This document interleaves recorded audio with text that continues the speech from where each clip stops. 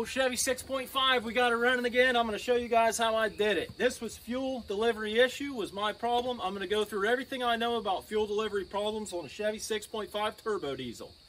One of the first things is to check the fuses in this panel here. Under the hood, we got another fuse box here. On this particular truck, it had this fuse right here that was burnt out. So you're going to want to check all these fuses. This right here is your fuel pump relay. And that's another one that's very easy to go ahead and replace before you start buying a bunch of expensive parts. So right here's your fuel filter, and you can crack this on the top of it. Oh, I just heard a lot of air come out of that, guys. That's a good sign as far as why it wasn't running. And now I'm gonna go ahead and jump across these two poles over here. Okay, this is a fuel pump relay. This is one of the first parts that I replaced.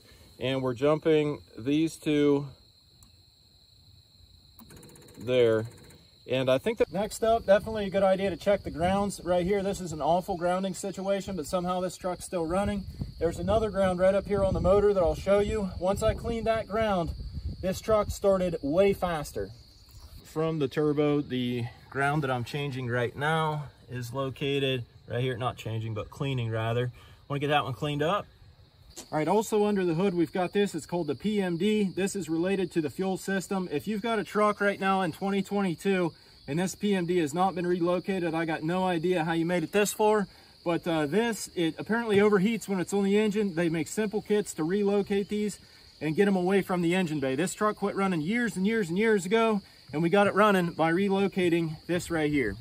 Okay, this here is your lift pump. Very easy to replace. It's on the driver's side inside this frame rail. Now guys, keep in mind, I just climbed underneath this truck to show you everything I know about these fuel problems. Go ahead and hit that like button. We'll get your truck fixed. A quick point that I'll make with that lift pump is that whenever you turn the key on my truck, that does not immediately start pumping. It's only when the truck's actually running that you can hear that pumping and you can feel it actually working. Guys, I feel kind of stupid here. I'm going to point this out to you so that if you're looking to fix your truck, you don't waste a lot of time like I did. I cut a hole in my bed and took this clear out of the tank thinking that this was a pump. Even after I looked at this multiple times, I thought that this was an actual pump. It's a fuel sending unit. I know you guys obviously probably already know that, but within your tank, all this is a unit that shows your truck how much fuel is actually in the tank, and that's what, you know, displays on your gauge. So I never even had to take this off and replace it. The entirety of my issue was not related to this unit that was in the tank. So consequently, in my case, I think that mainly what fixed this truck was replacing that lift pump, and then also replacing all of my fuses. So definitely check those. Also check your grounds, guys.